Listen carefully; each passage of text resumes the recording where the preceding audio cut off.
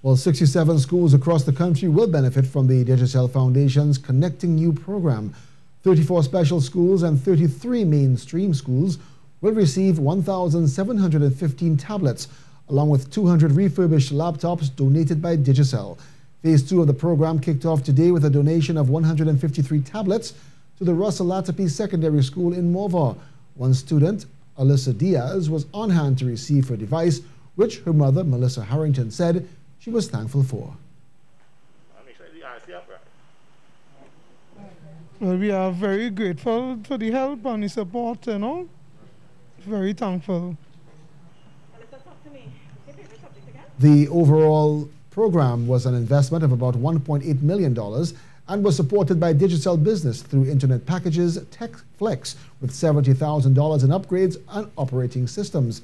Receiving the donation on behalf of the school was Principal Alicia Lucian Batiste, who said the devices will reach the students who need them most, which will help them access the virtual education platforms. Well, we are elated actually, because it means that a lot more of our students will be connected to virtual learning. Because as it is, we have a sizable number of students who collect offline packages, and then we have those who are connected, but the device that they are using for connectivity is a smartphone.